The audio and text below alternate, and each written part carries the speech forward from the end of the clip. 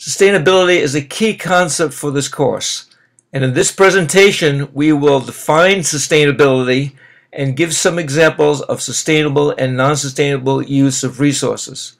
To begin with, we all have some concept of what we mean by sustainable. That is, sustainable is something that we could continue to do for a long period of time, or we could use a particular resource over a long period of time, and non-sustainable is a way of using that resources that would not be sustainable, we could not continue for a long period of time. This slide illustrates the difference between sustainable land use and non-sustainable land use. On the left-hand side, we see the country of Haiti, and on the right-hand side, we see the Dominican Republic. In Haiti, the land use regulations have allowed the people living there to cut down all of the trees, and therefore there are no trees left to gather for firewood or other uses. On the right-hand side, we see the Dominican Republic has a land use policy which is sustainable. So this is a difference between sustainable and non-sustainable. This slide shows an example of non-sustainable use of a resource, in this case water. So here we're looking at, on the left, the Ogallala Reservoir that runs from North Texas up through South Dakota. On the right-hand side, we see the use of that water for irrigation. The problem with this resource is the water is being extracted from the reservoir at a rate greater than the water is being replenished. So eventually, this water will be depleted. So this is not a sustainable use of this very important resource, the water resource. Global fisheries is another example of a global resource which can either be used sustainably or non-sustainably. Currently, we are using this resource up. That is, we're overfishing to the extent that we are actually driving some species to extinction or near extinction. This would be a non-sustainable use of this resource.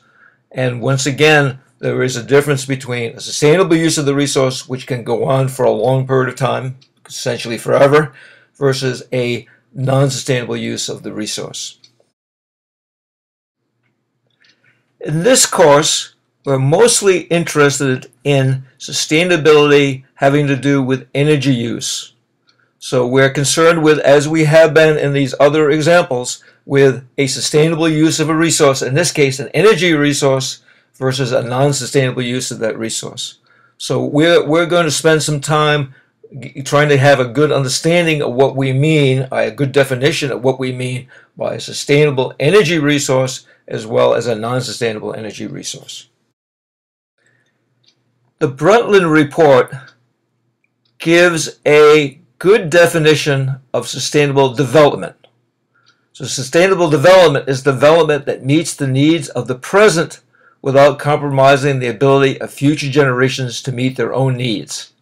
This is an important definition of a sustainable use of a resource, and in this case we're talking about sustainable development, that we can't use it all up so that the next generation won't be able to make use of it. In this course, we will use a definition of sustainable energy, which is basically an extension of the definition for sustainable development in the Brundtland Report. So there are three components to this. One is just the energy used to be sustainable. First, must meet the energy needs of the present. Second, it must do that without compromising the ability of future generations to meet their own energy needs. And third, this is a new concept, the sustainable energy use must meet these other needs without degrading the natural environment. So there are three components we must include in our definition of sustainable energy use. And it's the three that we've outlined in this slide.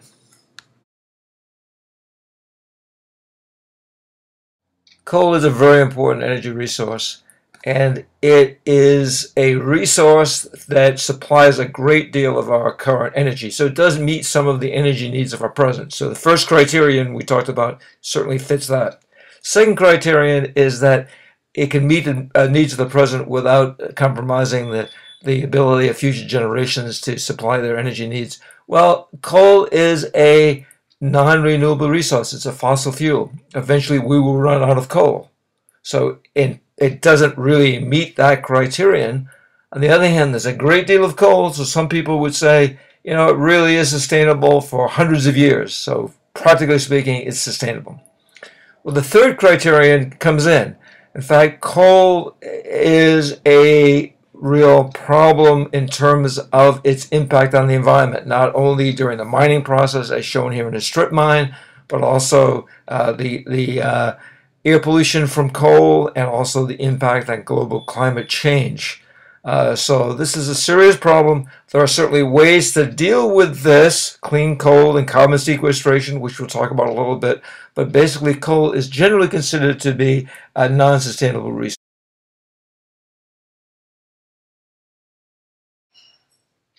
Wind is an example of a renewable energy resource. So in terms of the criteria we've talked about, this certainly meets the second criterion. We can use wind, but we don't use it up. So if the current generation uses wind, there'll be plenty of wind left for the next generation. And also the impact of wind on the environment is generally pretty benign. So there isn't really a problem with wind having a negative impact on the environment. However, the first criterion, can wind supply enough energy to meet our current resources? It looks like it can, but this is an area of which there is some debate and some discussion. This course will spend some time looking at fossil fuel energy because most of our energy that we use now actually comes from fossil fuel. But we know that it's not a sustainable energy resource. And we'll look at the issues associated with using this non-sustainable energy resource, and we'll look at how we can transition from this non-sustainable energy resource to a more sustainable resource. Renewable energy, on the other hand, is a sustainable source of energy. We'll spend quite a bit of time looking at the options for using renewable energy, and we'll address the question of can renewable energy supply the energy that we need for the present as well as the energy for the future.